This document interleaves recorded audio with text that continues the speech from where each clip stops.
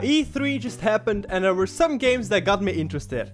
You got your yearly zombie shooters, of course, but let me tell you what I'm looking forward to. To start off, Battlefield 2042. You know I love my multiplayer shooters and Battlefield 2042 is looking good. Mostly excited about the 128 multiplayer matches. That's gonna be insane. You might know, like, I'm more interested in like an old setting like Battlefield 1 or World at War, for example, but I'm definitely looking forward to get into something new from Battlefield. Not only the maps looked cool, but you have like sandstorms and tornadoes that can completely change the game.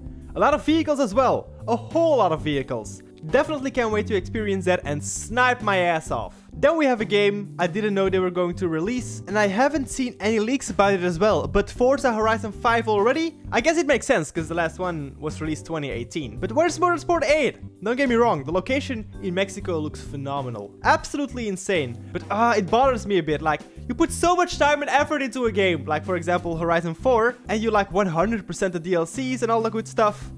And then they give you a new game and you're like, oh, why did I do that? Why did I do that for? Well, it was a lot of fun, but still. But now I'm just complaining for no reason. They're gonna get my money for sure. The Horizon series are the games I think I've played the most in my life. I just love the creative way of racing and the freedom you get. Hopefully, we can get some good races without any contact. It looked insane, and this is the game I'm gonna pick up first. Very short, Among Us is getting like a 15-player lobby, which is gonna be even more chaos. 5 more people screaming. I mean, yeah, sign me up.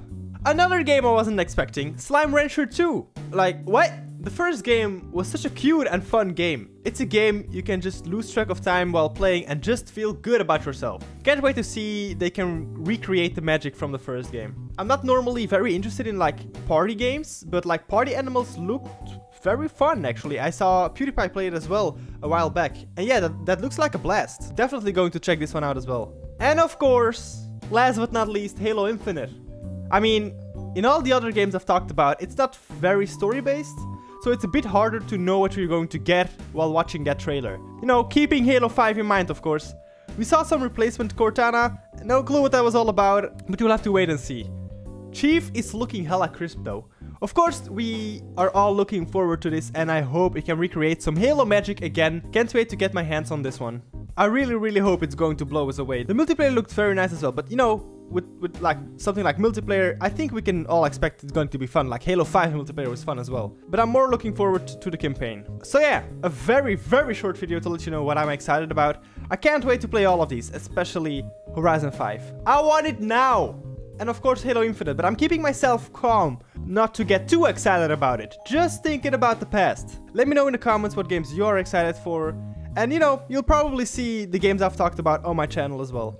Thank you so much for watching, and I'll see you in the next one. Goodbye! Where is Cortana? The rogue AI known as Cortana is gone.